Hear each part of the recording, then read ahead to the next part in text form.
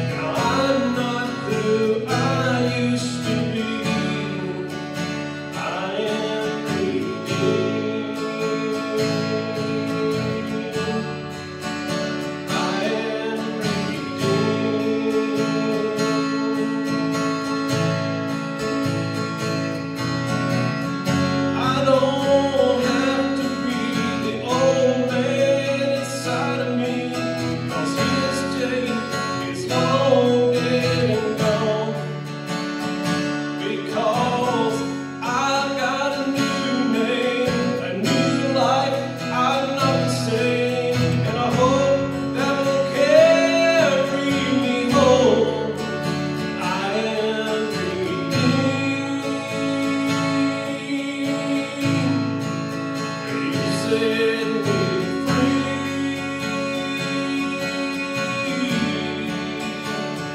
So I'll shake off these heavy chains and wipe away every stain, 'cause I'm not who I used to be. I am redeemed.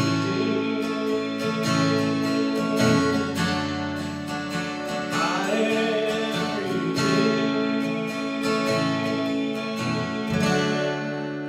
Thank God, redeemed.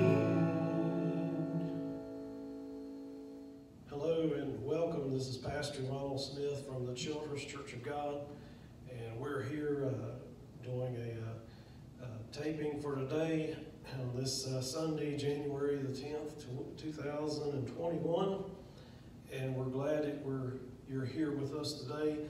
And we just want to welcome you, and as we get into the Word today, we want to draw strength and encouragement and understanding from God's Word. I'd like to present if I could title this today, I want to let you know that Jesus loves you. That's the title of our message this morning. If you'd like to follow along, grab your Bible, and we'll be jumping from here to there and a little bit everywhere, kind of like what I normally do. But if you have your Bibles and like to follow along, I'm going to start off in Matthew chapter 26 and beginning there at verse 33. Matthew 26 and 33. It says, Peter answered and said unto him, Though all men shall be offended because of thee, yet will I never be offended. Verse 34, Jesus said unto him, Verily I say unto thee, that this night before the cock crow thou shalt deny me thrice. Peter said unto him, Though I should die with thee, yet will I not deny thee. Likewise also said all the disciples. We look at this morning. May God add His blessings to the reading of His Word this morning. We look at this morning, and it's a very familiar scripture as Jesus told Peter that before the rooster crows, he was going to deny that he even knew the Lord. And we look at this morning, and Peter was like, he was adamant. He was sure. He was like, no way, God. There's no way that I'm going to deny you. If I die, I would not deny you. And here it says, as the scripture points out, that all the disciples said the same thing here. But somebody, I believe, today needs to hear the words that lets them know that just simply this, Jesus loves you today. I pray through this scripture you'll see and understand that. Just like Peter and the other disciples did, they thought Jesus was the Messiah. They thought that He was the one that was to restore Israel to its former glory, the kingdom, and set up His rule and reign right then at that present time. They did not see what was ahead. Just likewise, you and I today, we don't know what is ahead or what's before us. But not seeing, in their case, they did not see the suffering servant that was even prophesied in part by Isaiah, that He would take away the penalty of our sin. And Isaiah reads this in chapter 53. It says, Who hath believed our report? And to whom is the arm of the Lord revealed? For he shall grow up before him as a tender plant, and as a root out of dry ground. He hath no form or comeliness. And when we shall see him, there is no beauty that we should desire him. He is despised and rejected of men, a man of sorrows and acquainted with grief. And we hid, as it were, our faces from him. He was despised, and we esteemed him not. Surely he hath borne our griefs and carried our sorrows, yet we did esteem him stricken and smitten of God and afflicted. But he was wounded for our transgressions. He was bruised for our iniquities. The chastisement of our peace was upon him, and with his stripes we are healed. All we like sheep have gone astray. We have turned every one to his own way, and the Lord hath laid on him the iniquity of us all. Jesus came for this purpose. Jesus came to take your place and my place for the penalty of sin. He came, this was, I was preaching the other week, and I'll remind you again today, this was not a last-ditch effort. God knew before Adam and Eve was ever placed in the garden, before the earth was formed, before the universes were formed, before the moons, the star, the sun, whatever we see in the universe, before any of that was ever created, God knew that he was going to create man. And he also knew that man was going to fall. And he also knew that man was going to need a Savior. But maybe like Peter today and the disciples, you can't see or understand what God is doing right now. Maybe you don't understand what's going on in your world, what's going on in your life. And it just seems like a total wreck. I know I don't have all the answers. I don't understand everything. But I do know this, that Jesus has all power and he loves me. And to me, and the fact that he loves you today. I'm sure the disciples were upset. They did not understand, even after being told, even after Jesus laid it out, explained it to them, he even told them, I got to go to Jerusalem. And there I'm going to suffer and I'm going to die. But on the third day I'll rise again. He explained everything that was going to happen to him, but it just like it did not sink in. It did not go where it needed to go. You know, sometimes, just like all of us, sometimes we all have a tendency to let something either go in one ear and out the other, or sometimes it doesn't even get in the first ear. We don't hear it. But this is exactly where the disciples were, and Jesus told them what was coming. But they did not understand. And what happened that night? After Jesus told them what was going to happen, the night came that Jesus was betrayed, and he went to the Garden of Gethsemane, and they came to take him into custody. And this is what John tells us of what happened.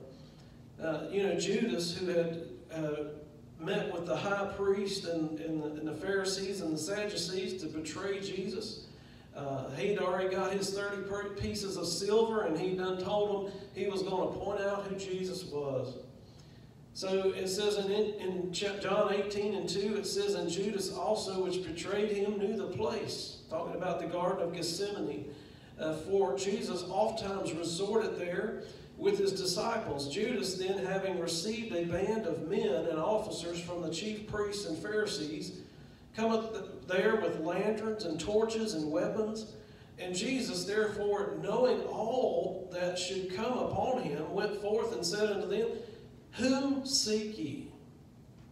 Now, I want you to catch this real quick here, what I'm about to tell you here today. It says, they answered him, Jesus of Nazareth. Jesus saith unto them, I am he. And Judas also, which betrayed him, stood with them. And as soon then as he had said unto them, talking about Jesus, I am he, the scripture bears out here, it says they went backward. And it said, and they fell to the ground. Then asked he them again, Whom seek ye? And they said, Jesus of Nazareth. I want you to see something. The disciples, after this, they fled. They were dazed. They were confused. Their focus was on the situation and not on the one who was in control the whole time. I want you to see, notice when Jesus answered their question, he said, I am he. That they went backward and they fell to the ground. This is the most sure sign that tells us Jesus came not only for this purpose to die on the cross for our sins, but he went there willingly. Don't ever doubt his control over all things or his love for you. I want you to see that think about this. Just when he spoke the word, every one of them fell backward and fell on the ground. Who was in control? Jesus was. He had all power. He had all authority. He still has that power and authority today. There is nothing that is not out of His control. We may see things in this world that's out of control. We may see things that's in our nation that's out of control. We may see things in our life that's out of control. But rest assured, there is nothing out of the control of God. He is at work. He is in control. There is nothing that is perplexing Him. There's nothing that is stressing Him. There's nothing that's worrying Him. He has got everything under control. And one of these days, all of the things that are spoken in the Word of God are going to come to fruition. We might not understand where we're at. We might not understand what we're going through. We might not understand why the things are the way they are. But I can tell you for sure that God's Word is true, and God's Word will come forth exactly like God has spoken it to come forth, and we will win. We that have put our faith and trust and belief in the Lord Jesus Christ, we will win. We'll have an eternity with the Lord God, with the Lord Jesus Christ. That you can rest assured on today. And speaking of being in control of all things, this goes along with that. I was reading a book the other day that was talking about God and talking about Him as creator and sustainer. Not only did He create, not only did He make everything that is seen, that we see Him understand, and He did it from nothing. He didn't have materials. He didn't order up materials. He did it from nothing, from the spoken voice, from His own words. Everything was created. It was put into existence. And those, not only was He the creator, but He is the sustainer. He's the keeping hand that keeps everything at bay. You know, we've got evil in this land, there's no doubt. There's evil in this world, there's no doubt. We have an enemy whose name is Satan. He is out to kill and to destroy each and every one of us. He's out there. But I want you to know, when we are saved, when we're born again, when our sins are underneath the blood of Jesus, when we're following Jesus, when we're walking with Him, the devil can do nothing. There's no power that's given to him that he has control over you. Even if we look at it in this context, even if we take our last breath, even if we die in this life, we know that Jesus is the resurrection and the life. We know that even if we die in this life, that we have a new life if we're in Him. We have an eternity with Him. But the author pointed out many that believe God, sometimes they believe that He's just the creator. And there's some that refuse in this world that refuse to even believe that God was the creator of all things. But the proof of His love toward us is that He is also the sustainer of life. For that part, the book, the author wrote about it. If God did not care, and if He did not love us, and if He didn't, if He just created and didn't sustain us, if He just left everything to its own, if He was not sustainer, our universe would collapse in chaos, and it would disintegrate in a matter of mere seconds. This world and everything is in it, and this universe and everything that is in it is sustained by the spoken word of God. The Scripture tells us of His power to create and to sustain. In Psalm 33:6 it says, "By the word of the Lord were the heavens made, and all the hosts of them by the breath of His mouth." Hebrews 1:3 tells us, "Who being in the brightness of His glory, in the express image of His person, and upholding all things," listen to this, "all things by the word of His power, when He had by Himself purged our sins, sat down on the right hand of the majesty on high." Jesus has all power and all authority. I was praying the other day, and I began to unleash some of my woes, I guess, unto the Lord. But then through the process of praying, it turned out that I began to say, I know You have all power, and nothing happens that You don't already know. And no human force, separate or collective, could remove Your power.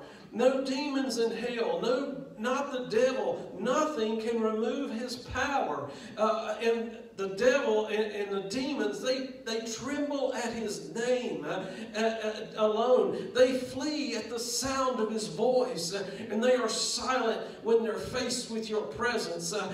You are God, most powerful, and no one or thing is greater than you. And yet you loved us so much that you died for us, and you took our place upon Calvary. You took our place. You took our sins because you loved us. You have all the power that ever is. You have all the glory. You have all the honor. You are God alone. And yet, as being God, you created a creature. You created man, and you created us in the form of yourself, that you might have a relationship with us. And you loved us. Even when we failed, you love us. Even when we messed up, you love us. You are the God that gives us love like we have never understood before. And somebody, as I said today, needs to know that Jesus loves you today. The scripture tells us in John 3:16, for God so loved the world that he gave his only begotten Son, that whosoever believeth in him should not perish, but have everlasting life. For God sent not his Son into the world to condemn the world, but that the world through him might be saved. In other words, God didn't condemn us right where we're at. He gave us an opportunity that we could come to him. He gave us an opportunity that we could repent of sin. He gave us an opportunity that we could say, hey, I need forgiveness. I need a Savior. Forgive me of my sins. And plead the blood of Jesus to cover the sins that we've committed. And then we follow him.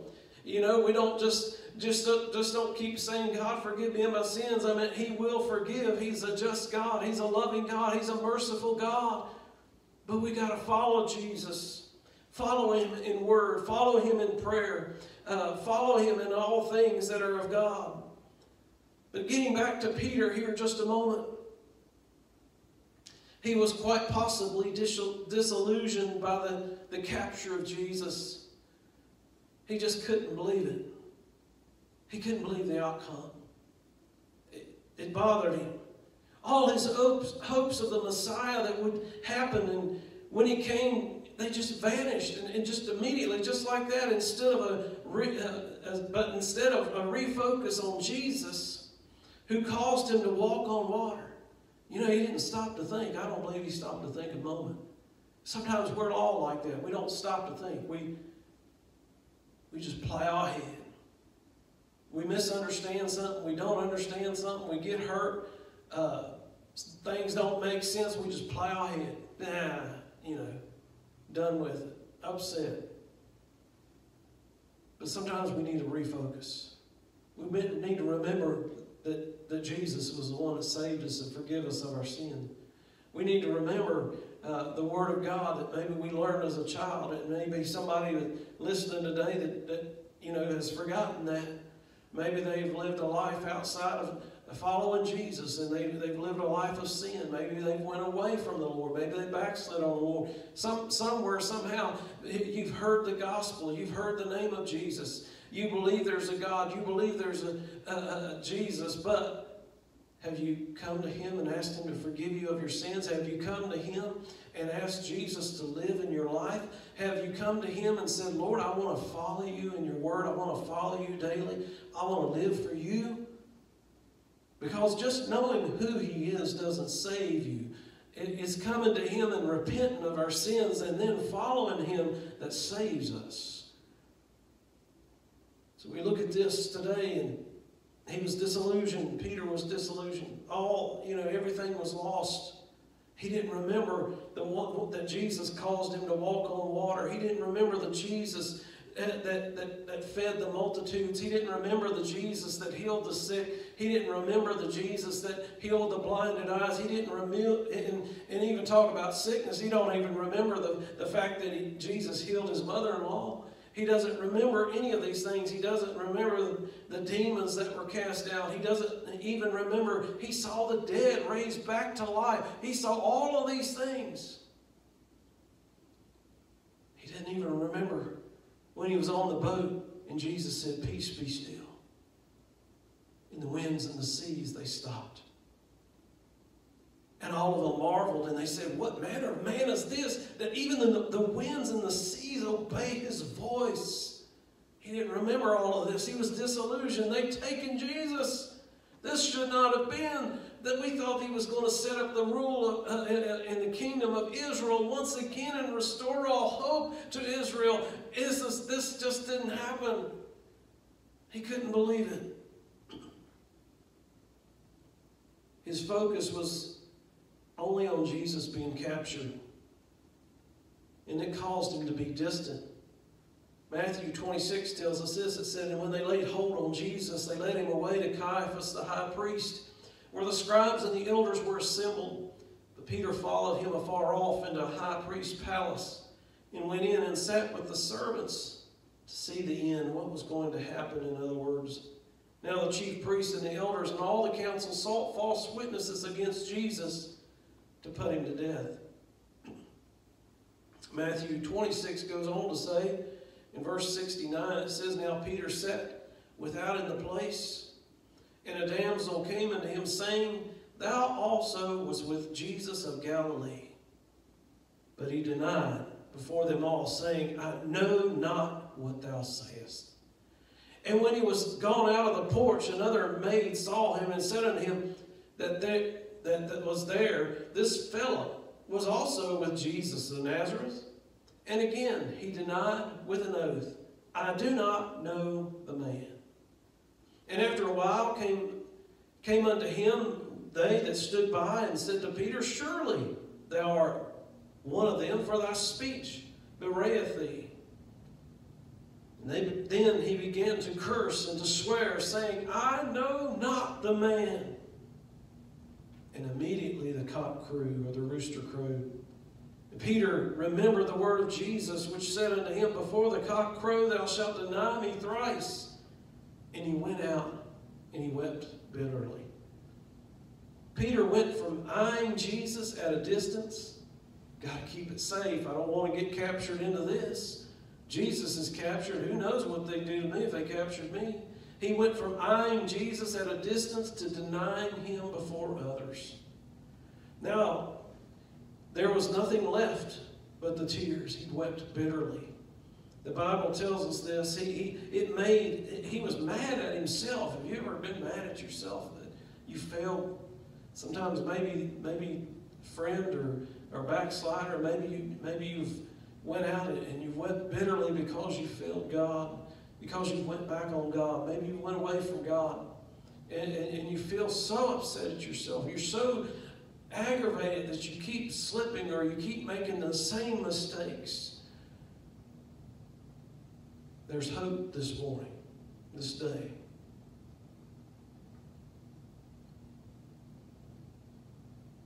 He was mad at the world. He could not reconcile what he saw versus his faith. He couldn't reconcile the two together. He didn't see what Jesus was trying to do. So he goes back to the only thing he knows: work, survive, make a living. He goes back to fishing. He was a fisherman by trade. So that's exactly sometimes what happens to us. When we slip up, when we fail God, when we mess up, there's a lot of times there's that temptation to I'll just give up, just go back and do whatever you were doing. The devil will come around and he makes it think that it's you.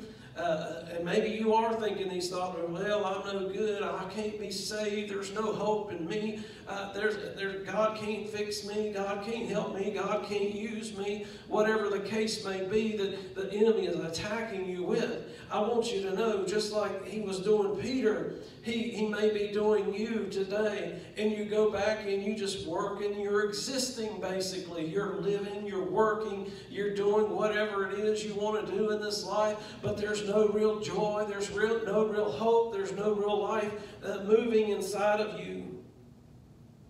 Maybe today you're in a spot where your faith was tested and you didn't understand the outcome. Are you still walking with Jesus? Or like Peter, are you observing at a distance? Maybe you've denied him and you've walked away from him. And you knew, if you walked away from what you know is real. If Peter didn't believe that Jesus was the Christ, would he have wept over the denial? I don't think so. If he had I believe he really genuinely understood and knew that Jesus was the Christ, the Son of God. If you're a sinner and there's a longing in your heart, a desire, there's something that's there that it's not going to go away. This world has never fixed. You may have tried most of everything that's going on in the world. Nothing has fixed that longing, that desire, that place of emptiness. But until you come to Jesus, you'll never be truly satisfied. You'll never have true joy. You'll never have true peace. You'll never have real love in your heart until you come to Jesus. Backslider, like Peter, you may have believed something caused you to and something caused you to take your eyes off of Jesus. An outcome didn't make sense. Your focus was on the problem, not the problem solver. And I want you to know, it could be that maybe somebody died and you prayed that they'd live and they died. And maybe you're angry with God. Maybe there's a job that you wanted, you didn't get, and you're angry with God. Whatever the case may be, you need to get your eyes off your problem and get your eyes upon God today. Because He's right there where you left Him. Christian, now is not the time to lose sight of Jesus. It's not He's our soon coming King. I believe He's coming sooner than we could ever imagine. Even in the midst of chaos and disease that we're seeing today, corruption, lies, ungodliness, and perversion of this day, do not become disillusioned. Do not become disheartened or discouraged.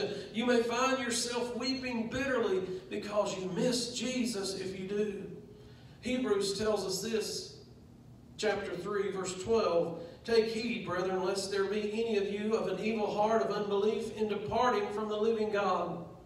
But exhort one another daily while it is called today, lest any of you be hardened through the deceitfulness of sin. For we are made partakers of Christ, if we hold the beginning of our confidence steadfast unto the end.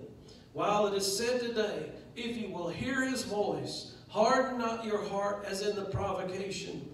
The provocation is talking about the children of Israel who continually provoked the Lord to anger in the wilderness because of their unbelief, their doubt. But this is not the end of the story. No, Jesus died on the cross after Peter denied Him. He died on the cross just like He said, and He arose from the grave in a glorified body, meaning that there's a body that will never die again. His body was eternal. And before He ascended back to heaven, He appeared to many of the disciples. And the Bible tells us for a witness that He was alive. One of these appearances of the disciples we find in a conversation with a confused and disillusioned Peter. John tells us this in chapter 21 of the book of John, verse 15. It says, "So when they had dined, Jesus saith unto Simon Peter, Simon, son of Jonas, lovest thou me more than these? He saith unto him, Yea, Lord, thou knowest that I love thee. He saith unto him, Feed my lambs. He saith to him again the second time, Simon, son of Jonas, lovest thou me? He saith unto him, Yea, Lord, thou knowest that I love thee. He saith unto him, Feed my sheep. He saith unto him the third time, Simon, son of Jonas, lovest thou me? Peter was grieved here because he said unto him the third time, Lovest thou me? And he said unto him, Lord, thou knowest all things. Thou knowest that I love thee. Jesus saith unto him, Feed my sheep. Jesus appeared on the shoreline, and they were fishing. And He called them over and said there was bread and fish upon the fire. He told them to come and dine. And after they had eaten, here Jesus has this conversation. He gets him, I believe it's just him and Peter alone. Maybe they had all fellowship, they'd all had talked, talking time. They'd all had a good time together. It's just like old times before Jesus went to the cross. Maybe it was much like the night that they had the Last Supper. Probably a lot of talking going on, a lot of excitement going on, and you know, because like I said, they were disillusioned. They didn't realize that Jesus was going to die on the cross, even though he had told them so. And here they are talking again, but I believe at some point he gets Peter alone. And he asks him, Peter, do you love me? And he does this 3 times, as we just read. And Peter's like, yes, I love you, Lord, you know I love you. And basically notice Jesus asked Peter, do you love me? Because that's the only possible question you, me, and the world must answer this question. Do you love Jesus? Do you believe upon his name? Will you repent of sin? Will you follow Jesus regardless of what happens in your life or in this world? Do you love Jesus? Will you follow him? But there was one question that wasn't asked, and because there was already an answer, Peter didn't have to ask Jesus if he loved him. And you don't either today. Jesus loves you. Peter didn't have to say, Jesus, you know I messed up. Jesus, you know I denied you, just like you said. He didn't have to go through the whole spiel of Jesus, I just messed up and all this stuff happened and I just, you know,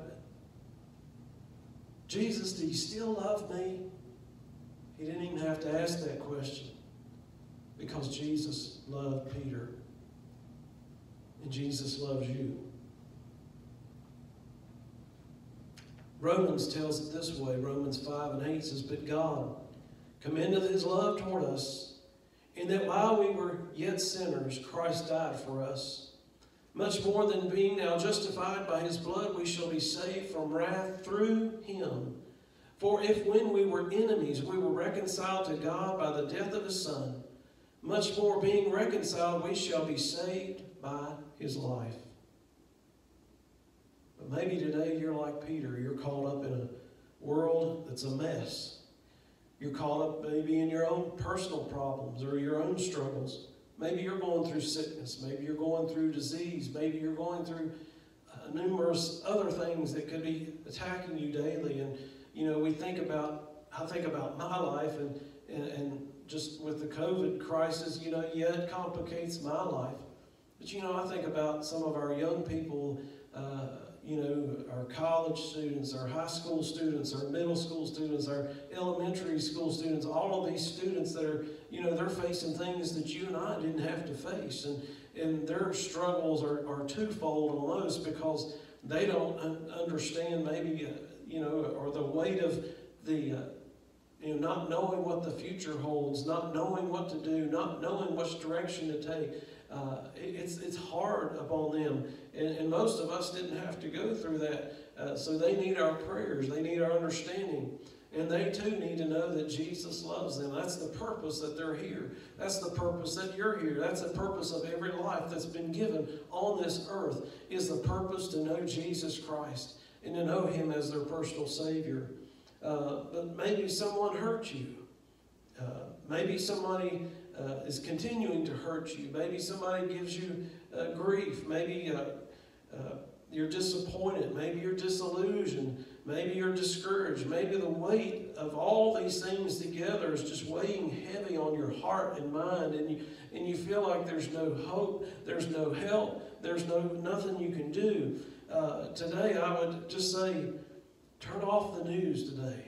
Turn off your social media, anything that distracts you from hearing the voice of Jesus say, I love you.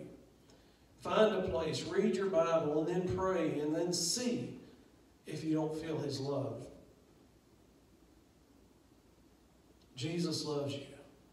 He cares about you, just like he did Peter. Sometimes, like I said, in this today, I hope you've got out of one thing is this. We can't get caught up in life's struggles and life's ups and downs without looking to Jesus first. And sometimes he's our last resort. But if we leave him as our last resort, we'll be like Peter we may be eyeing him from a distance. And the next thing you know, if we're not careful, we could be denying him to others.